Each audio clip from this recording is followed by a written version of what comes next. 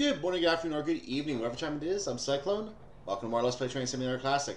So I had to pick some American content to do, and earlier today I started to work on some Horsshoe Curve. Now the reason I chose that, I looked at routes 25 to 28, which are all American. New York, New Haven is number 28, which I want to do soon as well. Lots of DLC to look at.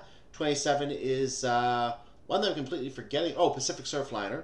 Let's also remember 30 is Northeast Corridor. 29 I forget, but I don't think it's related. 31 is Chicago Yard, which is old. We don't have that anymore. And then 32 is Donner, and 33 is Stella Carlisle. So we're back into the London to Brighton area after that. But 27 is Pacific Surfliner. 26 is Mariah's Pass, which we've already worked on a bit. Gonna go back again.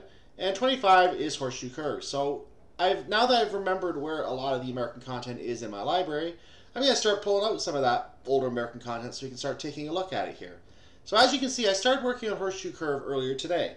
I then went to take a break, and this was like around the dinner hour. I went to take a break for dinner, and came back to find that none of the recordings saved. So basically, this is all spoiled already. I already know what's going to happen in both these scenarios. I am not going to be surprised by any of this. I'm not even going to act like it, but it means that I can also tell you what happens in these scenarios, so you know what to expect. And the first thing to point out, I have a silver star. A gold star I don't think is possible unless a gold star is tied to the 850 point marker, which it might be. I didn't check that in the scenario information. I should have. But unless the gold star is the 850, you can't get a gold star. In fact, I ended up not even on the leaderboard on this scenario because all my friends have got 847 or better. Let's see what we can do about that, huh? I've done some, shall we call them tweaks, and I'm probably going to be hated for it, but I don't care. The points don't matter. Anyway, the other scenario is the same deal. Damage at Rose Tower, we're going to do that next time. And for some reason, my score isn't even on the leaderboard on this one. Oh, there it is. So you can see I only got 948 on that one, and I'm second among three people there. So had a perfect run going, and then the last stop, I didn't get the last couple points. But as you can see, neither has a maximum score possible. We're going to take care of that. So let's go back to early morning switching. We're going to start with that one. These are both quick scenarios, so at least re-recording them won't be a problem here for me. I like that. So we're going to do early morning switching, and let's see how well this goes today. And hopefully it saves the recording this time. I hear you're a new guy around here. I'm Jones, and I'm going to start you off with some switching in ERS 15 number 8550 and see just what you can do. Nothing too complicated. There are 10 mixed scrap cars which need clearing from outside the shops. I'm currently showing you where that is. I know it doesn't match the script, but he's already taking me. Keep driving forwards until you hit your reverse point. Your switches are already set to get you there. When you pass the reverse point, come to a stop, manually switch back to those freight cars here. I'll show you where to go next when you're coupled. Let's get to it! Okay. So, our train is this guy. I'm going to go ahead and put the reverser up because we've been told to couple around. But we're going to take a quick look at the engine. We're going to switch her. And we're at a ending point. As you can see, there's a turntable behind us. So that's what we're driving today. And get ourselves up to speed, and then I'll take the thing off for a proper picture. There we go. That'll work. So we hide this. You can get a nice proper picture of our little shunter here. We got another one moving next to us, which is doing its own activities here. Beautiful. So we have two shunter trains, both doing their shunting. All the tracks we've been told are set for us, so I'm not concerned. We are able to continue straight along on our forward movement on 8550. You can see the main line over there, and that train is number 9774A, and you can see 8548 is hanging around over there as well.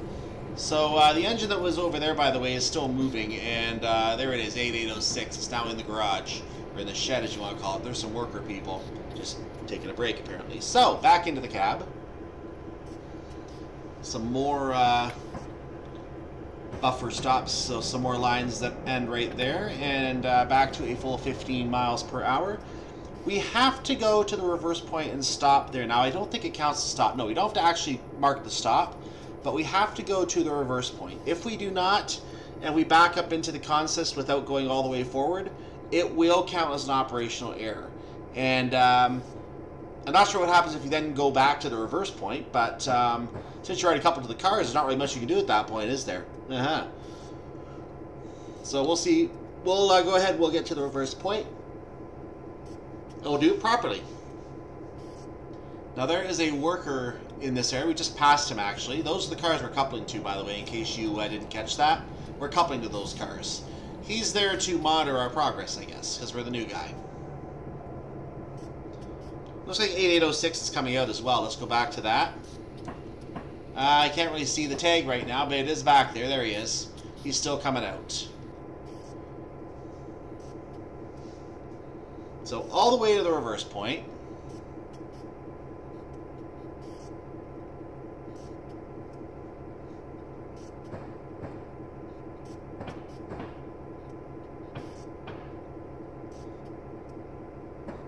Our tracks are set for us all the way to our stop, but we're not being told that yet.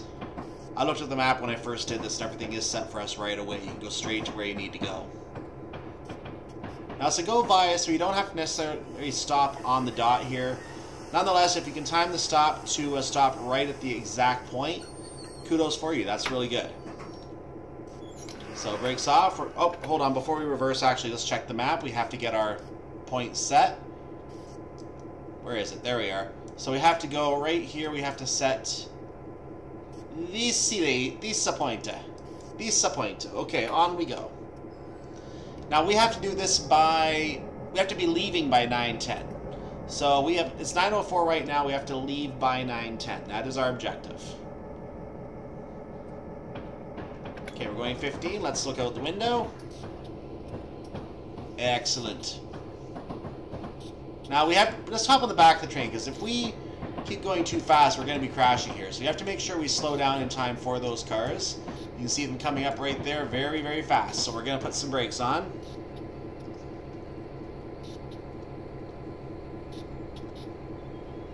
Feels a little more reasonable now.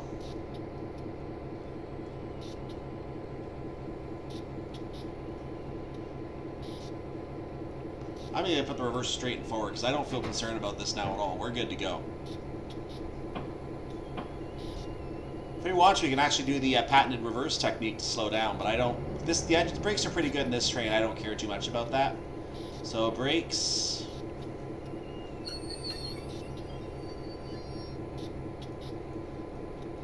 Should be hitting the cars now. Alright, we're going to stop here for a moment. We have to actually stay here for a moment. So we are at Test Shed Siding 2, making our stop. Normally I go for a camera view here, but I don't think I need to.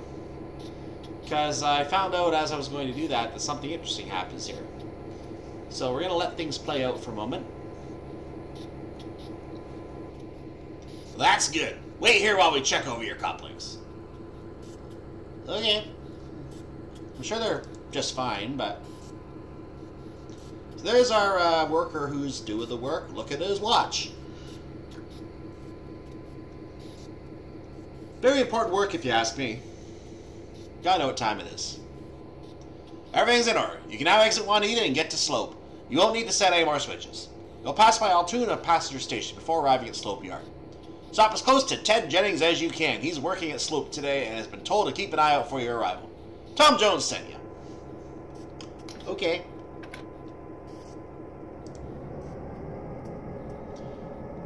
So as you can see, there was some camera views built into the scenario that we didn't have to create ourselves. First one was pretty good with the video. The second one I didn't care for as much. Could have done a little better than that.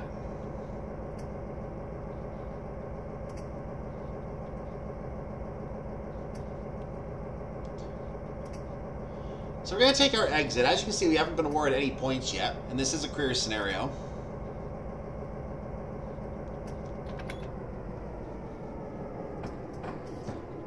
I'm going to see if change number 1 that I made works. That's the first thing I'm going to check out. We will know that as soon as we get to the Juniata gate up ahead. That's in about a little over half a mile from us. Once we get by the Juniata gate, which is our 9:10 checkpoint, we're going to go to Altoona Wayward Freight and then onwards to our final stop. So our final stop is within 2 miles. So we are in Altoona. There's not much to really discuss here today. Looking out the window, we're going to be coming through Altoona Station. I'll give them some horn as we go by. Let's look at this side. Nice view of everything on this side of the track. Let's put a little speed on just to add some good power. Because good power is better than bad power, am I right? We're on a 0.4% slope, so I had to put a little more gas on to get some power, and now I kind of want to hold. Nope, can't hold. Now can I hold? No, I can't hold. Okay. Let's look around over here. Rolling hills, beautiful landscapes. Yep. On this side, beautiful brick building, beautiful structure. Okay, enough of that.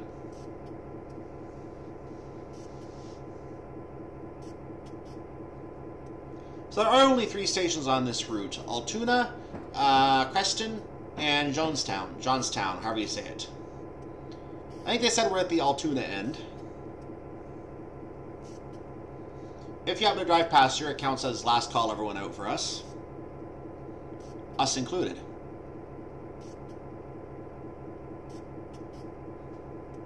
So peering through the window here, I don't see the station yet, but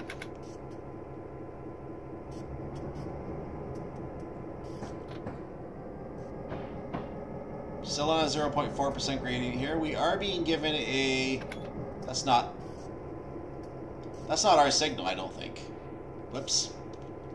I don't think that's our signal. We would not have a stop signal here. No, that is not our signal. There's too many signals here. Yeah, that's a signal for a different track, the one next to us, and that is a stop signal. Because we have access. So we are permitted to go.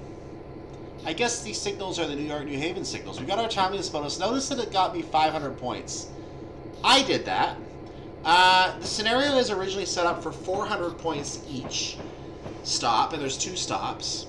And there's actually a 50-point accuracy window at the end of the scenario, so for the final stop, because you have to stop on a dime. Literally on a dime.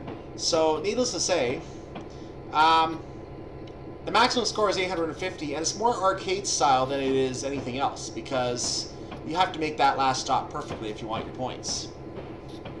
Now again, maybe the points were more important back then. I don't know, I wasn't around then. But they don't mean anything now, because the scenarios used to unlock sequentially, now they don't. I don't know if you had to have a perfect score, the 850, to get the next scenario to unlock. Why they didn't do it for 1,000 in that case, I don't know. But yeah, it doesn't matter nowadays whether you get that score or not. There's no reason to worry about it.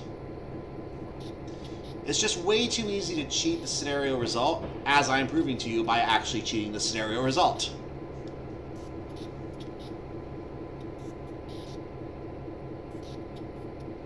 So there's the Altoona yard. This is where I should probably do a little bit of speeding just to take some points off to show you the accuracy bit. So I'm going to go ahead and hit the gas for a moment. Let's go ahead and do that. I'm going to do it intentionally. It did not do it. Okay, I actually didn't get caught for speeding. Interesting. We'll do it now. Now we're caught for speeding. There we go. Let's take the points off. And you're going to see the accuracy stop up ahead is indeed an accuracy stop when we get some additional points for it.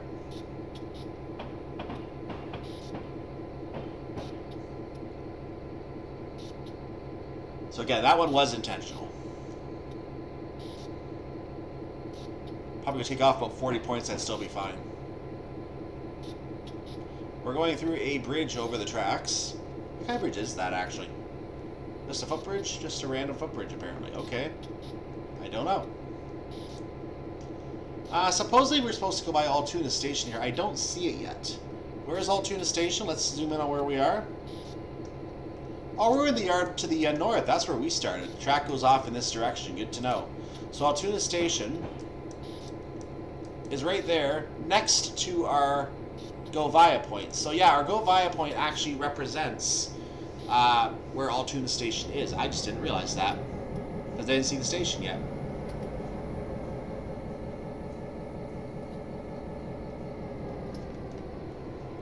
We're going to have a 1.1% uphill gradient up ahead. I think I remember that number. There's a train sitting in a signal there. Is he? He's not doing anything. Okay, we're 8552, I believe. So Altoona Station is somewhere in this direction. Is that it? Yeah, this is it. You see the passengers here? This is Altoona Station right here. This is Altoona. And there we go over in the distance. So, welcome to Altoona, ladies and gentlemen. Not really much to show. It's a station, just like the average American station along the way.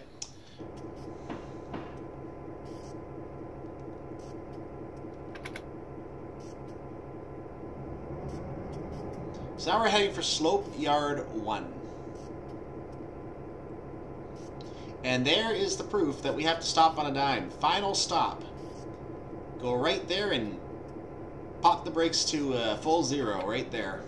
I'm going to put a little speed on because we are going to have issues with the uphill here.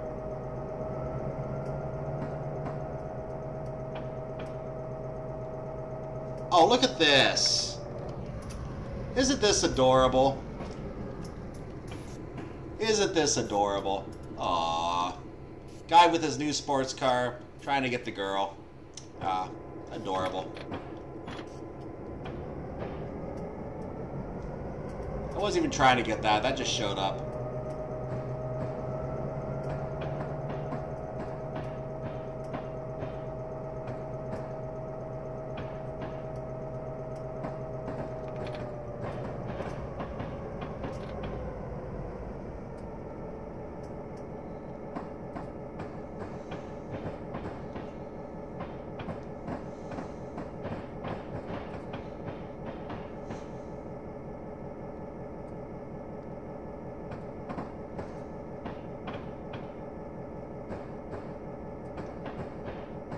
So we need to stop next to Tom Jennings. Where's Tom Jennings? He's straight ahead.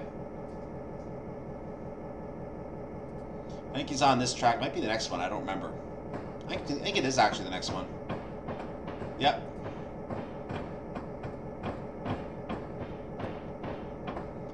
Oh, a 2-over actually. Might be the last one. Oh, it is the last one. There you go. It's this. Number 1 is the one on the far left. There you go. Information you didn't know before you started today. Now you know. We have a little neighborhood over here. A roadway.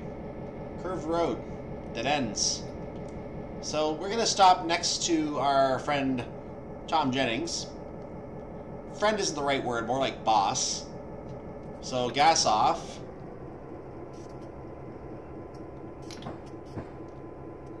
Put a little bit of the brakes on. I'm not going to worry about accuracy because I know I've already got the points because of my little modification.